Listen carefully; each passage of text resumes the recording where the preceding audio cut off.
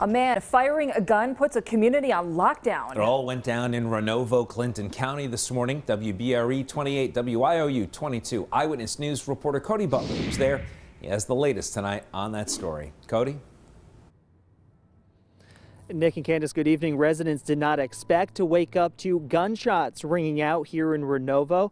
At this hour, we are still waiting on more information from state police. What we do know at this hour, reports of shots being fired on Ontario Avenue were called into the Clinton County 911 Center just after 7:30 this morning. Through video from a surveillance camera, Eyewitness News can confirm at least 4 shots were fired. Neighbors say there were more than that as the suspect shot in multiple rounds outside his Clinton County Housing Authority apartment.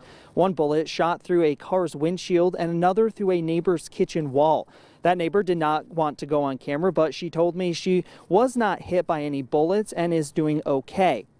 The suspect's name has not yet been released at this time. He was taken into custody less than an hour after the first report of shots being fired. Neighbors could not believe what was happening, but are thankful for state police to take action and arrest the man.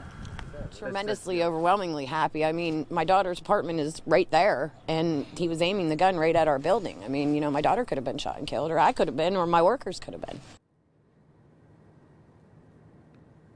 No injuries were reported. State police were on scene for more than 6 hours. They wrapped up this part of the investigation just after 2 o'clock this afternoon.